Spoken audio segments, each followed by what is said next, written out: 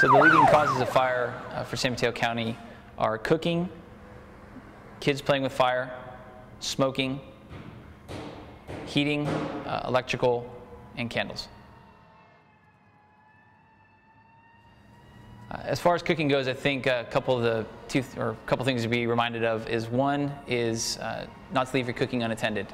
Several of the fires I've been to have been people that have left cooking unattended to deal with children or other events or things going on.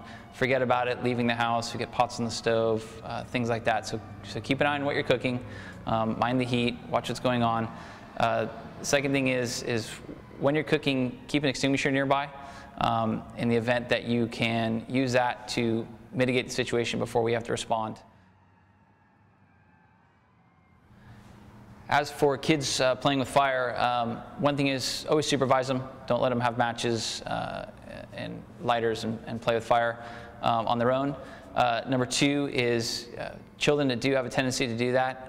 If there has been an issue, we do have a juvenile fire setup program in this county that agencies will subscribe to, and it's a national standard set by FEMA that will help explain to kids, teach kids, and hopefully set them on the right path before there's a problem.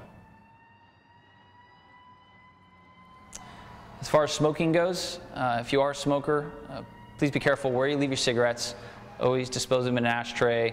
Make sure the fire's out or the cigarette's out before you leave it. No smoking in bed. When you're out, don't discard your cigarette butts out of your car, out in the dry grass areas. Those lead to fires every year. As far as heating goes, your furnaces, your wall furnaces, your furnaces at home, anything you're using for a heating element, don't hang things on it, don't put towels in front of it to dry, don't clutter up around it. The heat will build and can cause those things to spontaneously combust. For electrical fires, the best way to prevent those is to make sure everything's in good, proper working order. Don't overload circuits. Don't daisy chain extension cords, which is when you're chaining one to the next.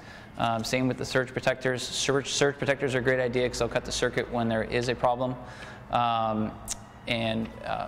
Make sure that none of your wires are frayed. They're not running underneath carpets, not running underneath furniture where things can get pinched and overheat and cause a fire. And just mind that electricity can be dangerous.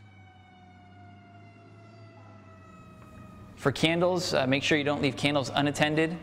Make sure at the end of the night when you're done with them that they're extinguished and set away from somewhere that can cause a fire or can ignite onto something. Keep them away from drapery, keep away from blinds, and keep an eye on them. They can still be a very dangerous thing.